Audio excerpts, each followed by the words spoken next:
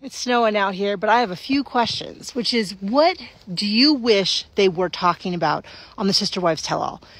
So, for instance, for me, I'd like them to pull up every single time that the summer of this episode where he said he couldn't do something because of COVID, and then pull up the footage of him going to gun shows, of him going to the wedding, him not using a mask, and say, how come you criticize your kids and you say you can't come visit the kids because of COVID, but you can do these things? I would like them to call him out about how he told Christine that if they didn't get an agreement, the state would take away her child. And then specifically the interview where he said, I know that wasn't true. I was just being creative to prove my point.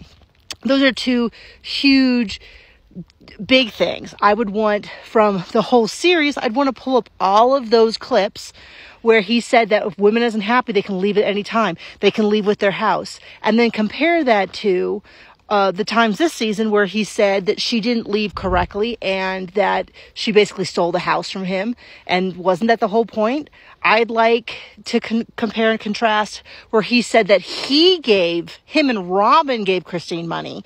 And then where Janelle and Mary said, what are you talking about? We gave them our money. I mean, that's just a starting point. What questions would you have them ask that wasn't this stupid nonsense lie that he made up?